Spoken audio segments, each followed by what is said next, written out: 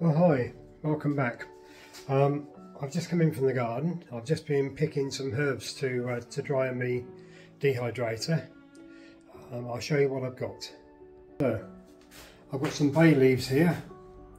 I like to cut the bay leaves, nice young bay leaves, and then I cut the bit of stalk off as well. Then spread them out over the dehydrator. The dehydrator's an Andrew James, all programmable. I'll show you that in a moment. Then there's some sage. I've got two different sorts. I've got this reddish one, and I've got the normal basic sage. Now these I just cut off for growing tips. I don't cut anything. Make sure it's just fresh wood, fresh stem. You don't want to cut into the old wood because it's tough and it's horrible. And then the rosemary. Now same again here. When you cut it, cut the into the new wood. Don't cut into the old wood. Trying to grind up the old wood is not good, and it don't taste good when it's in the rosemary once it's been ground. Now these I'll dry, and then I'll ground them, and I'll bottle them. Let me show you how this works. Turn it on. And what I do now, I always put the bay in the bottom, then the tray of sage goes on top, then the tray of rosemary goes on top of that, and then we put the lid on. Now here's the lid, fits on nice and snug, so they're all piled up now. To set, turn it on, press for temperature. Now I normally keep it at 70, and then time, I leave it at the standard 12 hours. You'll be checking it in any case as you go. The bay leaves will take a little bit longer than the sage, and the sage will take definitely longer than the rosemary. The rosemary dries pretty quick because of the oils, it dehydrates rapidly. So that's on. I leave that now. I can go away and leave it alone. Catch you later. Right, well, I've come back in, and this time I've got another tray, and I have got some garlic chives. And let me just move the camera to make sure you can see what I'm doing. There you go. Let's bring it this way a little bit. Right, garlic chives. All I do with these garlic chives is just get the plant, cut it off at ground, it's halfway down, cut the leaves in half because they're very succulent, especially at this time of year when you've got all this rain. Spread them out as best you can. These take a longer time to do. Now, because of that and because they're very succulent, I always put them on the top, because these will be the last things to come out. And give them a good spread out. Don't worry if you have to go onto two trays. It depends how many trays you've got, it depends how many herbs you're doing. I like to put them down, spread them out as best as possible, leaving some air, and then there you go, like this.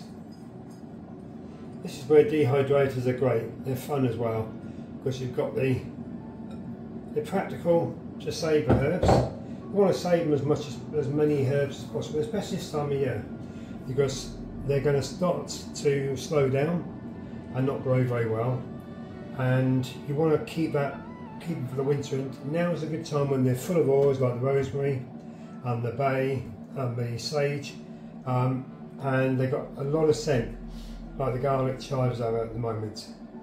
Packed full of energy, packed full of nourishment, and most importantly, packed full of vitamins and minerals that are good for health. As you know, garlic is good for the heart. Garlic chives being a cross between garlic and onion. Onions are good for your body. So they're not as good as, I would say they're not as good as heart health as garlic, but they're halfway there. So let me show you what we do now. Let me just check the camera angles all right. Yep, so remove that on that. So what all I do now is take the top off, pop these on here, making sure there's any bits you've dropped you put back on as well. And it is this simple. All I do now is leave them. I'm going to go take a look and see if there's anything else I can dry. I'll catch you in a moment. Alright, so I've got yet another tray, and this time I'm going to do thyme.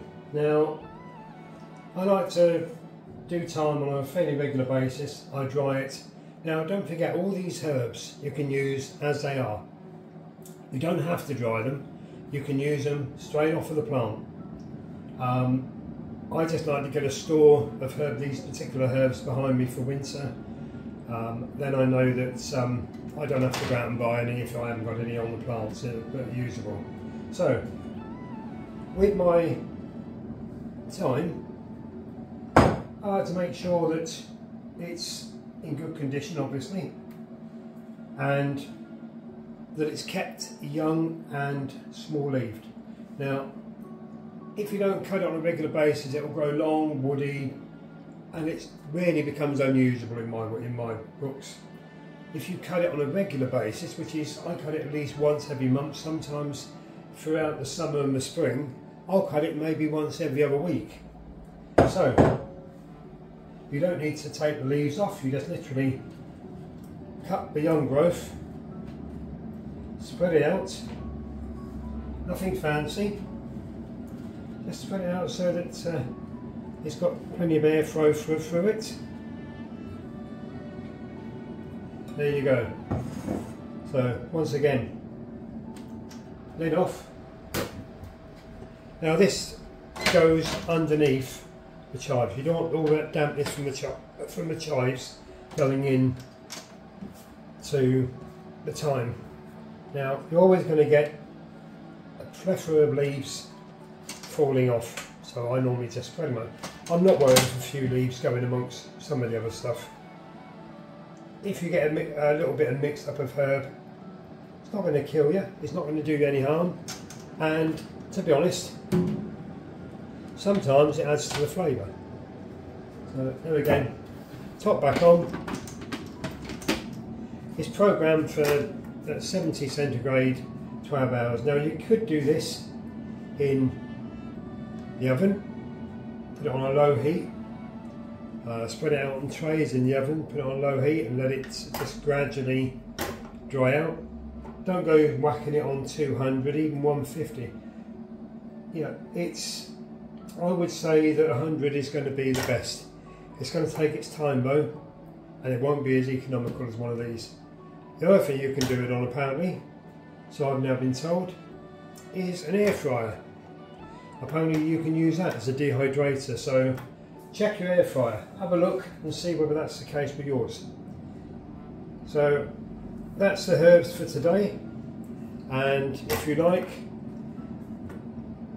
subscribe, give us a thumbs up, and I'll catch you again next time round. Stay safe.